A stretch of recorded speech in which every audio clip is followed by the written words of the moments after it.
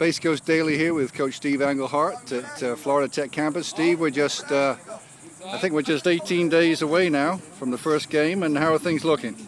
Well, we've had 1 week, solid week of practice. You know, kids got off yesterday.